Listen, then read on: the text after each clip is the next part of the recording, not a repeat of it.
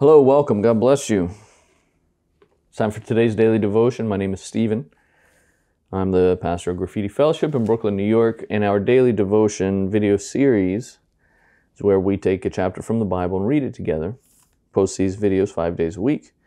You can access them at any time, but we think 5 days a week is a good goal. If you know someone else who might be blessed by including a little of God's Word in their daily routine, please feel free to share these with them also. We're approaching the conclusion of the Gospel of John. So far in this daily devotion series, we've read through all of Matthew, all of Mark, all of Luke, most of John. We're approaching the end of the Gospel of John. Today we're reading chapter 18, which means this is the 18th video in the Gospel of John playlist. And chapter 18 is longer than the prior 3 chapters.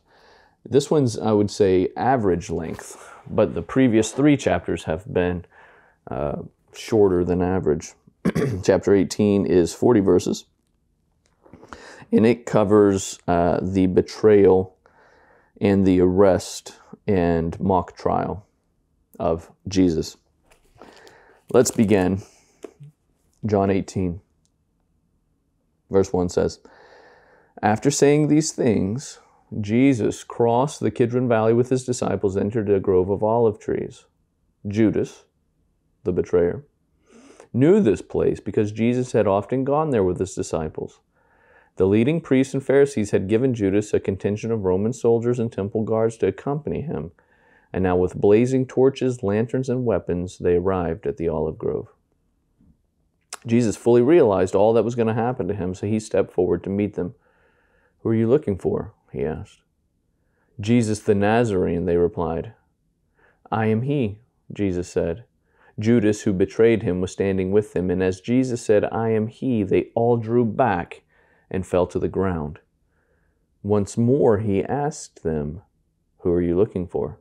And again they replied, 'Jesus the Nazarene.' 'I told you that I am he,' Jesus said, 'and since I'm the one you want, let these others go.' He did this to fulfill his own statement, 'I did not lose a single one of those you have given me.'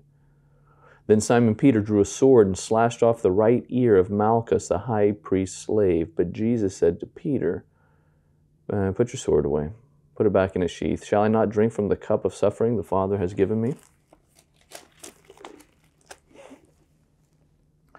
So the soldiers, their commanding officer, and the temple guards arrested Jesus and tied him up. First they took him to Annas, the father-in-law of Caiaphas, the high priest at the time, and Caiaphas was the one who had told the other Jewish leaders, 'It's better that this one man should die for the people.' Simon Peter followed Jesus, as did another of the disciples, and that other disciple was acquainted with the high priest, so he was allowed to enter the high priest's courtyard with Jesus. Peter had to stay outside the gate. Then the disciple who knew the high priest spoke to the woman watching at the gate, and so she let Peter in. The woman asked Peter, 'You're not one of the man's disciples, are you?' 'No,' he said, 'I'm not.' Because it was cold, the household servants and the guards had made a charcoal fire. They stood around it, warming themselves, and Peter stood with them, warming himself. Inside, the high priest began asking Jesus about his followers and what he had been teaching them, and Jesus replied, 'Everyone knows what I teach. I've preached regularly in the synagogues and the temple where the people gather. I've not spoken in secret, so why are you asking me this question? Ask those who heard me, they know what I said.' Then one of the temple guards, standing nearby, slapped Jesus across the face. 'Is that the way to answer the high priest?' he demanded. Jesus replied, 'If I said anything wrong, you must prove it. But if I'm speaking the truth, why are you beating me?' Then Ananias bound Jesus and sent him to Caiaphas, the high priest. Meanwhile, as Simon Peter was standing by the fire warming himself, they asked him again, 'You're not one of his disciples, are you?' He denied it, saying, 'No, I'm not.' But one of the household slaves of the high priest, a relative of the man whose ear Peter had cut off, said, 'Didn't I see you out there in the olive grove with Jesus?' Again Peter denied it, and immediately a rooster crowed. Jesus' trial before Caiaphas ended early in the early hours of the morning, and then he was taken to the headquarters of the Roman governor. His accusers didn't go inside because it would defile them, and they wouldn't be allowed to celebrate the Passover. So Pilate, the governor, went out to them and asked, "What is your charge against this man?"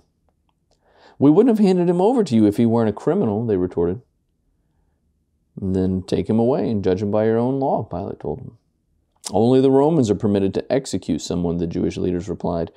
This fulfilled Jesus' prediction about the way he would die. Then Pilate went back into his headquarters and called for Jesus to be brought to him. "Are you king of the Jews?" he asked. Jesus replied, "Is this your own question, or did others tell you about me?" "Am I a Jew?"